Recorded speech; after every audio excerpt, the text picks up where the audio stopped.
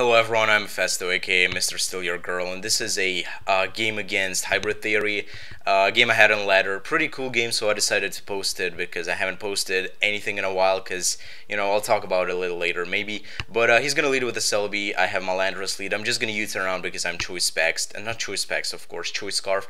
Hit the Rotom, I see the lefties, which is good information, it means he cannot trick my Latias. Now, I predict his switch into Tyranitar now because he does want to trap me, and I'm not defensive, so I'm going to be taking a lot of damage from the pursuit. So bluffing the U-turn, I'm just gonna, I do believe, okay, I'm just gonna switch out, knowing that he would go into something to take the pursuit, not the pursuit, the thingy. The U-turn. So now I go for the EQ because I know he's going to stay in and potentially try to either U-turn on me and go for the Bullet Punch to get some damage. He does go for the Bullet Punch. I see the lefties, meaning that he is a Swords Dance, Scizor, which in my opinion is the biggest threat in OU. Like, bulky SD Scizor is the most broken thing in the current metagame, in my personal opinion. But he double switches into Rotom now as I go into Virizion, so that was quite a good double switch for me. Now I go for the Focus Blast, predicting the switch into something else, but not Celebi, because yeah, I just thought he would go into Scizor, I think. But I'm just gonna go into my T-Dar now, knowing that I can basically sponge any move from that thing. But he does go for the U-turn, which is, I guess, good. He's basically has that Volt turn combination going on, which is quite gay. But he goes into Landorus again. I'm just gonna go into my own Rotom because I am a defensive Rotom and I can take those moves like nothing, shrug them off from the top, from the horn of my washing machine. And what kind of horn is that for? Is it like a dildo? Because, girls like to do dirty stuff on a washing machine. Game Freak, I see what you did there. Okay. He lays up the rocks with the Celebi. I'm like, lol, fuck. But alright. He's gonna go for the U-turn. And when I saw the rocks on the T-Tar, on the Celebi, it automatically clicked in my head that he has a Choice Banded T-Tar because obviously he doesn't have the rocks. So I got to dip. Oh, I actually don't dip now because I have nothing to take a superpower safely, and in case he predicts my switch and goes to the crunch on my Landorus, is going to be balls because it's going to take me out. So I just left my T-Tar in. He laid up the rocks, so, I don't really need the T-Dar no more, and since there is no weather war going on because we both are using sand, there's no need for that. So I just U-turn on the Rotom, bring in Rotom pretty low, now go into my Virizion because Virizion is basically there to soak any Rotom's move. I do believe I'm going to go for the HPIs there, and the Celebi stays free because it's a freaking Celebi. But right here, I was predicting him to U-turn out again, like he did last time on my T-Tar. So I'm just going to go for the Calm Mind right here, knowing that I can take any move from that thing. And I don't know what he wants to U-turn out into, but he decides to go for the HP Fire most likely because, I've never seen people use HPIs other than on a Nasty Plot Celebi. Well, I do it myself. I run HPIs on defensive Celebis to make those Dragonites look free. But right here, I'm going to go for the Focus Blast, predicting his switch into Scizor, predicting him to, but basically predicting the Giga Drain so that he can come in safely with a Scizor and kill me off with a Bullet Punch. That was my thought process, but that does not quite happen. He will die to Rocks though, which is great. He goes into Landorus now, goes to the U-turn trying to bring me low, then foders out his Celebi and goes back into Landorus, and U-turn is going to kill me off. I want to save the Virizion for the Rotom, so I just decided to go in my own Rotom. He's going to go for the U-turn. That's fine though because I'm a freaking washing machine with a dildo in his head. Not a head, it would probably be for space. No, I don't know how that's called. I don't even care anymore. But he goes into Hydreigon. And the biggest mistake I make in the battle, I go for the Will-O-Wisp like a dumbass. I mean, I saw the lefties, and that didn't tell me that he is using a substitute Hydreigon. Dumbest move on my part, but Hydreigon is a huge threat to my team at the moment. And, honestly though, I just don't really face them often, so I kind of caught off guard, and I was like, "Fuck, I have some real problems right now."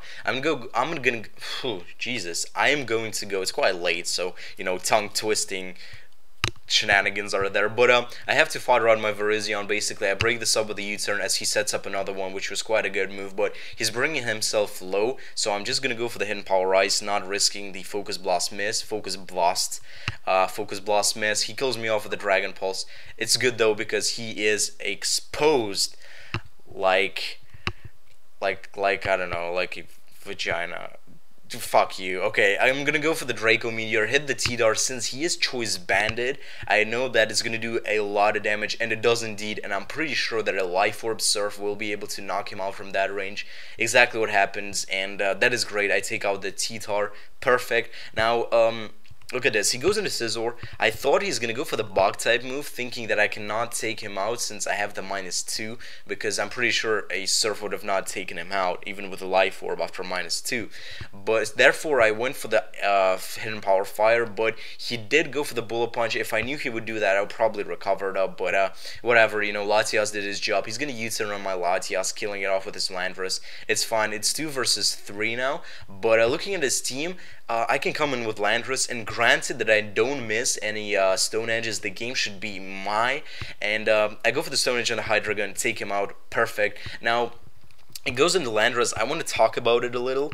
When you put HP Ice on a Pokemon on PO, it gives you 30 IVs in speed, and most of the people just leave it like that. But I changed it to 30 attack and 30 defense, so I have generally 1 more speed than usual Landorus's. But you know, this guy's pretty smart, so he might have been running 30 attack and 30 defense as well, meaning that it most likely was a speed type. But if he didn't change anything, so that was not a speed type with our Landorus there, and I just took him out.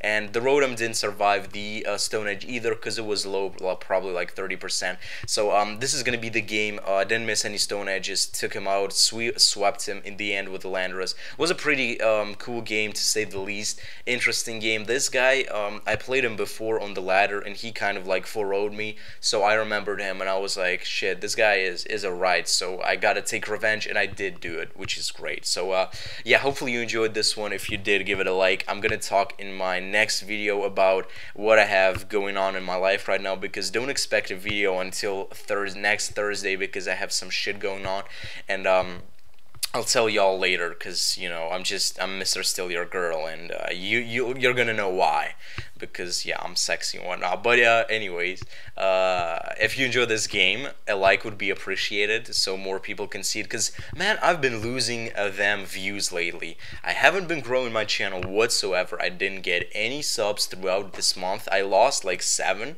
throughout this month, and I didn't gain any, basically, which was like, wow.